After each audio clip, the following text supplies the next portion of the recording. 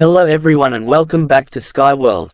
Title: Djokovic's Wimbledon rant targets Federer and Nadal. Novak Djokovic's recent outburst at Wimbledon has stirred controversy, drawing in tennis legends Roger Federer and Rafael Nadal. Segment: During a press conference, Djokovic expressed frustration, indirectly referencing Federer and Nadal. The Serbian star voiced his irritation over what he perceives as preferential treatment and biased media coverage favoring the two legends. Djokovic's fiery comments have sparked a wave of reactions across the tennis world, with fans and analysts debating the implications of his remarks. Reaction: Federer and Nadal, both revered for their sportsmanship, have not yet publicly responded to Djokovic's rant.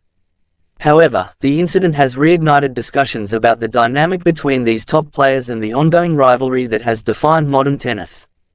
As Wimbledon progresses, all eyes will be on how this controversy unfolds and whether it will impact the performances and relationships of tennis's biggest stars.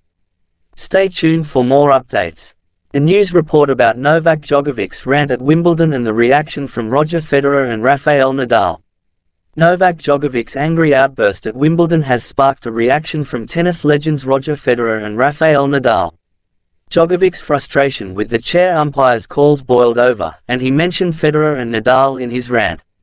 Djokovic suggested that Federer and Nadal receive preferential treatment from umpires, but Federer and Nadal have dismissed the comments. Federer called it important to respect the umpires and their decisions, while Nadal said it's not fair to make those kind of comments. Djokovic's comments have added fuel to the ongoing debate about umpiring decisions in tennis.